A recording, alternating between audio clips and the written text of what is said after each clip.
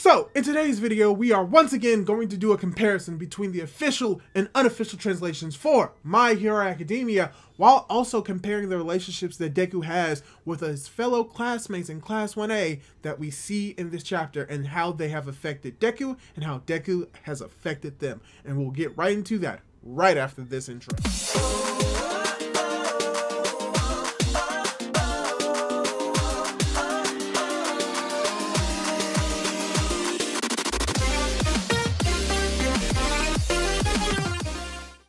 Hey guys, how's it going? It is your boy, Manga Mandrew, and I'm here to talk to you about My Hero Academia, manga chapter 320. And when it came to this chapter with the differences in translations, there is actually a lot to talk about in this chapter, not only with how things are translated, but how it affects the meaning of what the characters are saying. And that is something interesting, but I'm going to do it a little bit differently this time around. Instead of just talking about the difference in translations first and then getting more into the discussion later, I'm going to splice in the discussion of Deku and how he has affected his other classmates and vice versa, with the differences between translations between the official and unofficial translations, because there's just a lot to do for this video and I'd like to see if I can condense it a little bit more with this strategy, so hopefully it goes well.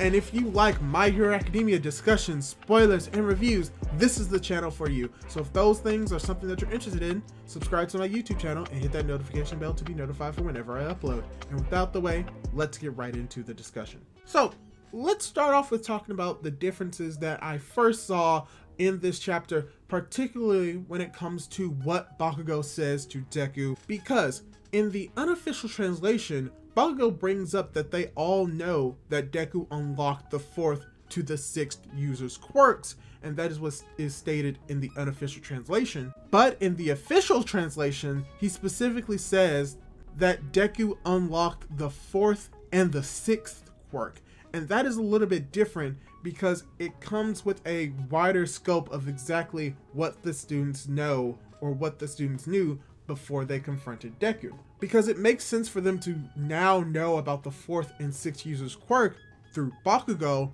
but they also could understand what Deku's other quirks were before they knew those because of what happened during the Paranormal Liberation War arc, where we as the readers know that he unlocked both Float and Danger Sense, but the students would only know that he had Black Whip and Float because those were the only two that they could have visibly seen. So it makes sense for Bakugo to specifically reference the 4th and the 6th user because those were the two quirks that they had no idea about until Bakugo most likely told the other students about them. Which is why in the next page, some people are surprised about the smokescreen, but Uraraka was not. And when it comes to this chapter, when it comes to a lot of the main characters that have really strong ties to Deku, such as Ida, Bakugo, and Uraraka, they actually do not do a whole lot in this chapter, with the exception of Bakugo, who's trash talking Deku. But if anything, that's less about their connection and more of Deku not falling for Bakugo's insults to try and push him to attack him, which would give Bakugo the chance to put him down, and trying to keep him in one area and distracted so the other classmates can come up with the plan that they came up with to try and rescue and stop him. And so from there isn't a whole lot of differences in translations up until we get to the part where Ojiro confronts Deku, but there is a few interactions that we see between Deku and other members of Class 1A. And when it comes to Koda, we do not see anything in the story that directly ties him to Deku, but what is very impactful about this moment is the fact that Koda is even speaking to Deku, because at the beginning of the story, Koda wasn't this type of individual that was able to speak freely with others in the same vein as Deku, and he was very shy and nervous, which is very funny because his power involves him having to speak to other animals to control them. But the fact that Koda is not only the first one to go into action, but is also the first one to speak, shows most likely how much development, or specifically how much growth Koda has gone through throughout the entire story. And that's probably something that Deku realizes, because he also probably realizes that it is completely different from the Kota that he knew at the beginning of the story to the Kota that he knew now to take the initiative to try and convince him to stay. And then going from Kota, we actually cut over to Sero, who we actually have had more moments with him and Deku than we have had with Kota, as well as the person that we'll get to later, because we have Sero, who brings up how Black Whip is a little bit freaky and a little bit scary as he's pulling on Deku, but then he also has a memory of how he was helping Deku train, and this memory slash flashback isn't something that we directly see, but is most likely referencing to the moment where he unlocks Float, where Deku asks Sero, Froppy, and Uraraka to help him learn how to possibly like use his Black Whip in a more effective way, as well as to kind of be the surrogate to understanding and kind of getting the gist of how to move in the air when he inevitably unlocks Float. So this isn't something that we've seen, but it shows that Sero has had an interaction and has had a connection with Deku through training. And even with that, we've also seen Sero in the story also connect with Deku in other training situations, such as the provisional license exam, where he and Uraraka were next to Deku when they all gained entry to get into the second stage of the provisional license exam, as well as it was Sero who won the match against Deku when Deku was finally able to show his entire class how he's able to use full cowling. Deku did lose to Sero in that match, but it was very cool to see how they were able to interact with each other and how they were on friendly terms with each other, showing that they were truly friends. And then going from Sero, we actually get to see Jiro, who also isn't as prevalent in the story when it comes to her connection with Deku, but there was a strong moment that Deku had with her, and it was during the cultural festival. And as we see in this chapter, Jiro is explaining how Deku did something very minimal by helping her organize her notes, and how that was something that was very impactful to her. And this is very important because this was all during the cultural festival, where Jiro was afraid to express her hobbies of music because she thought that everyone would think that it would be pointless, but because Deku took the initiative to help her, she was very thankful for that and realized that her hobby could actually be used for the benefit of someone else and could have a connection with being a hero, which is what she wanted. So in that vein, Deku did play a role in allowing for Jiro to have a better understanding of herself and what she wants to be as a hero, and being able to tie that into her hobby of music, which explains why she's also here trying to bring Deku back, because of that close relationship that they built in that moment. And then we get to Ojiro, and ironically enough, I think Ojiro probably has, among everyone that we've talked about right now, the greatest connection to Deku, or at least had the earliest connection to Deku in the story of My Hero Academia, with the obvious exceptions of Ida, Bakugo, Uraraka, and all of them. And I mainly bring this up because Ojiro also brings up what happened to Deku when he was fighting against Shinzo, and how he said that he would never forget the instance that Deku got mad for him during that fight. And that is something interesting if you go back and reread the chapters surrounding Deku's fight with Shinzo, because from what we see in that fight, the reasoning why Deku got mad may not necessarily be just because Shinzo called Ojiro horrible names like monkey and stupid, because there's a flashback in that exact same chapter where Ojiro tells Deku about Shinzo's ability, but towards the end of that flashback, we see Ojiro basically confront Deku and ask him to win the fight for him. So if you put that into context for why Deku reacted that way, and what we see later on with Shoto, he wasn't necessarily wanting to win this fight for himself, but potentially to win the fight for Ojiro because he asked him. And then when Shinzo started to insult Ojiro in front of Deku, Deku reacted more harshly because it wasn't just him in the fight, he was also doing it for Ojiro. And as we've seen with Deku, he's willing to put his own self and his own pride on the line and on the side if it means helping out someone else. And because in this instance, he was also trying to help Ojiro, and Shinzo was trying to prevent that and was chastising him about Ojiro, Deku was unable to hold his emotions and accidentally spoke out, which almost led to his defeat. So with that in mind, this connection that Ojiro has with Deku is very important to Ojiro because it showed how much Deku cared for him, even though they had only been classmates for a few months. And that's why Ojiro is so determined to help Deku, just because of how impactful that single moment was on him. Now, going from Ojiro and his explanation for why he has a connection with Deku, we actually get to the next difference in translation between the official and unofficial translations. And it primarily involves Deku's explanation for why he had to leave. Because in the unofficial translation, he says that he had to leave because All For One is going to take him away.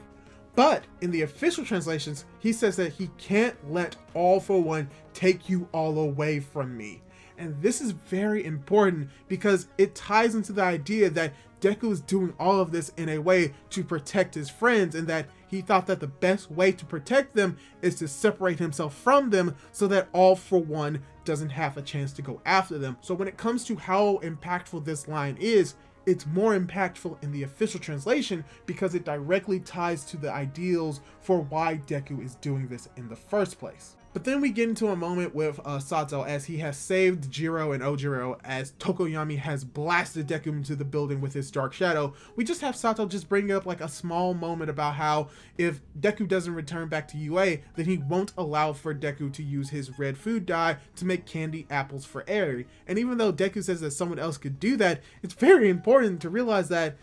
when it comes to Sato's indirect relationship with Eri as well as Deku, that the reason why Deku was really able to see Eri smile and give her an amazing time at the festival is because he went out to get the ingredients to make a candied apple, but he didn't have the dye for it. So instead, Deku got that dye from Sato. And this is very important because it means that Sato played a role in Deku making Eri smile, and the fact that Sato was able to eventually meet Eri in the Christmas like sort of kind of chapter, yeah, Deku is very important to Sato and vice versa through Eri, who they all know had a troubling past. So we also get it's a small interaction that doesn't really get a screen time of Sato actually doing it, but the implications for what he did is something that is directly tied to a major point in this story when it comes to Eri and her quirk and her relationship with Deku. So it's amazing to see that as well. And then we probably get to the weakest relationship in this entire chapter, and it's most likely the relationship between Deku and Momo, because in this line where Momo basically has this machine that straps Deku to the wall and tries to put him to sleep, she doesn't really give like a personal anecdote for how she and Deku are friends or to that extent, and she just explains to Deku as well as to the readers how they're able to use their quirks through their connection with the Endeavor Agency as well as their mission to save him as a whole. So Momo doesn't have a specific reasoning for doing it nor a real connection with Deku, but you could say that her wanting to save Deku could just be the general want to help everyone because she is the VP president of Class 1A, if you forgot about that. So it just makes sense that it doesn't matter if it was Deku or someone else, that she would have done the exact same thing because she is the vice president and that she cares for all of her classmates easily. Also, you know, she was also a part of that group that went out to save Bakugo, so that just inherently ties her together with Deku because they just did something very, very illegal. And now, going from the relationship that Momo doesn't really have a whole lot with Deku, we actually get to Kaminari, which is even more ironic because Kaminari may have had less interactions with Deku as a whole, but through his explanation to Deku about being friends, he says that, yeah, we don't really have a whole lot in common, but I still think of you as a friend. Also, you know, take a bath. So it's very interesting to see that because we don't really see a whole lot of Kaminari and Deku interacting at all in the story, but even with that one moment, it shows that even though we don't see it, Kaminari still viewed Deku as a friend. And even though he realizes that they don't really have anything in common, he still appreciates just Deku being there. So it may not be big, but it shows that every classmate at the very least has this innate desire to rescue Deku because they are his friend and because they want to be heroes it just makes sense for heroes to go and rescue their friends. So it's not really a big relationship that Kaminari has with Deku, but all the relationship that he needs to have with Deku is being a friend, which is why he's doing all of this to try and help him. And then we get to another difference when it comes to the translations from the official and unofficial translations. And this isn't really that big of a deal. It mainly has to do with how the unofficial translations just translated on a weekly basis, while the official translation can translate based off references to prior work. And I'm specifically going to talk about Shoji and what he says to Deku involving his connection with him. Because here, Shoji, who's able to wrap Deku in the insulation tape made by Momo, Shoji brings up an old reference line that Deku makes during the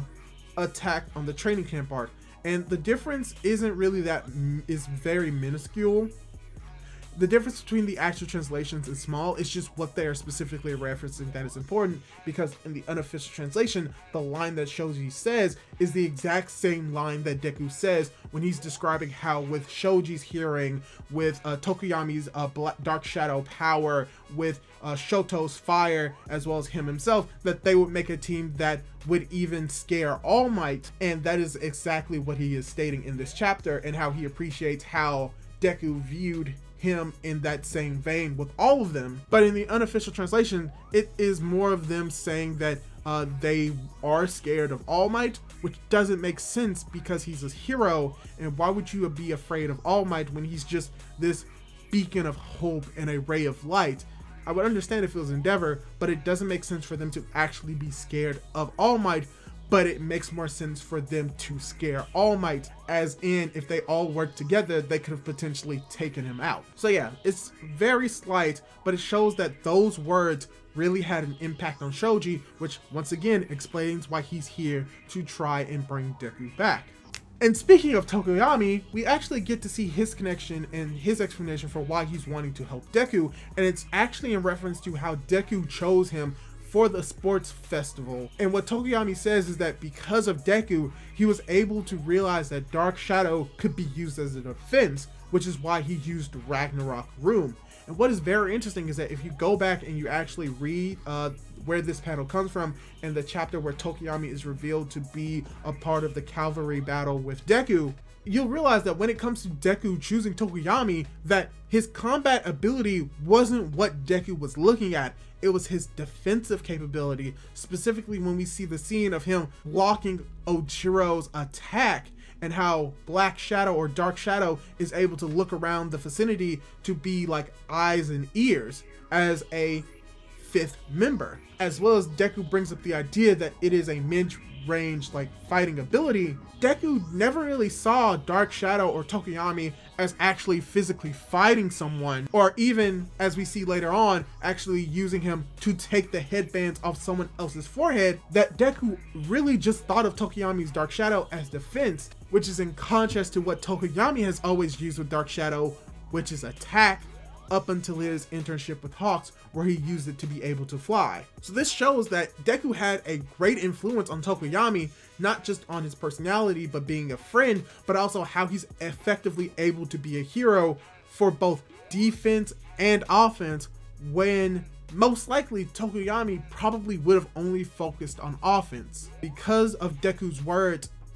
he is now able to use it for defense, which is how he was able to create Ragnarok Womb. And there's one thing that I want to bring up. We see that Shoji brings up this idea that Deku is viewing them as victims who need protection and coddling, and in reality, that's kind of true, because we once again get to another difference in translation where Deku breaks out of the Ragnarok Womb and he's flying away, and how in the official translation, and we'll actually get to that a little bit more, in the official translation he brings up the idea about how glad that they're worried about him, that he's actually worried about them deep inside, but that the fact that he knows that danger sense isn't going off because he doesn't sense any danger or malice, it means that they are trying to help him. But in the unofficial translation, it has no mentions for danger sense. He brings up the idea that they aren't a danger to him, but that it doesn't bring up the idea that danger sense is actually working in the unofficial translation, and that is a major difference,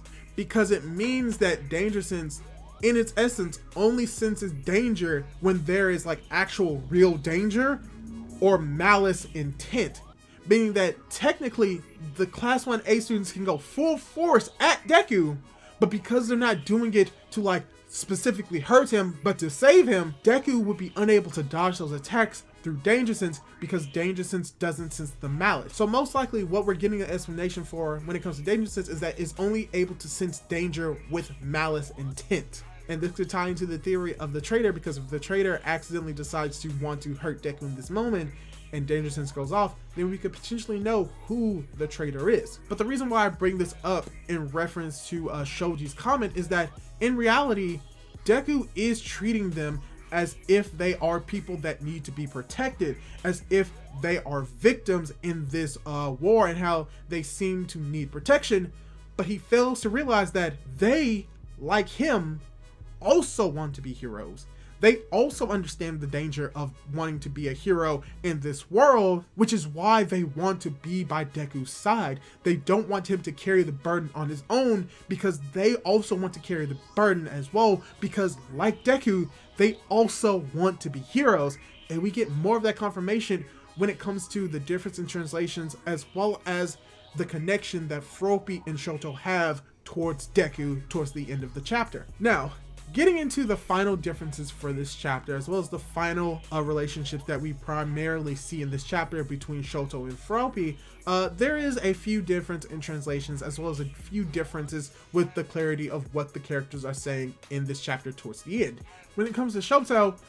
there's a lot that you can say about Shoto and his relationship with Deku. And when it comes to the differences in translations, it is pretty much like the same when it comes to what he is saying for both the official and unofficial translations about how the burden that Deku is carrying does not allow him to feel sadness or to cry, and that he should share that burden with everyone else. But when it comes to Shoto's connection with Deku,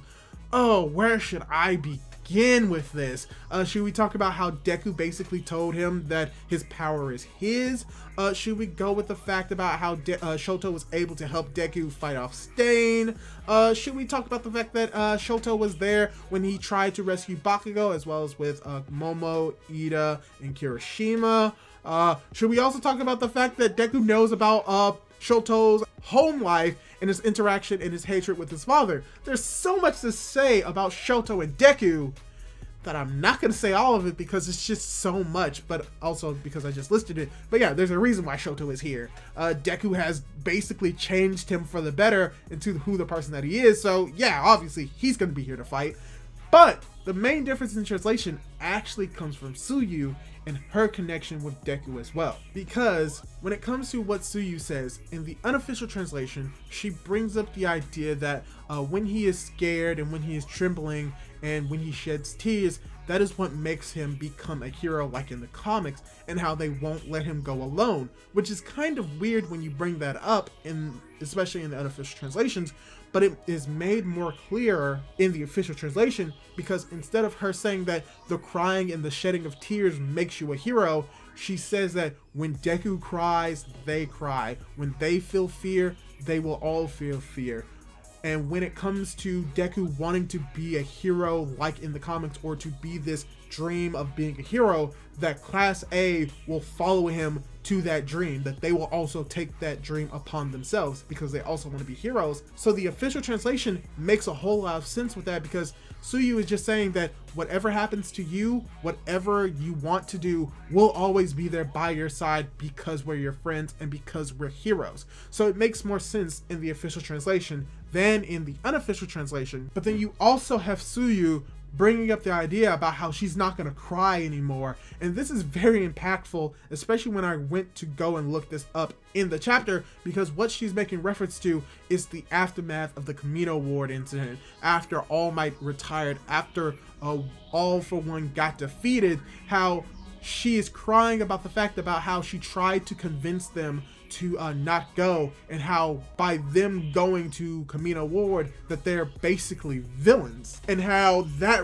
really impacted her emotionally, and how she thought that Deku, that Kirishima, that Momo, that Ida wouldn't want to be friends with her anymore, and that just made her sad. But it is concluded with the fact that it's fine, that it's okay, that they can start over, and that they hated that they made her feel that way, so they went to comfort her in her time of need, because Tsuyu isn't the type of person to really speak her mind and ask for help. And this is very impactful because this is pretty much what Deku is doing, but the opposite. Deku is normally someone who speaks his mind, but he's hiding the fact that he's feeling pain, that he is afraid. And now the students are trying to comfort him, but he doesn't want that. But it is something that he needs. So there is a parallel between the situation that happened with Tsuyu and how the students were willing to help and cheer her up, in the same vein as Deku is in pain and he's not showing his emotions, but the class 1A, the students, are still there to help them. And it could be because of this situation that they had with Tsuyu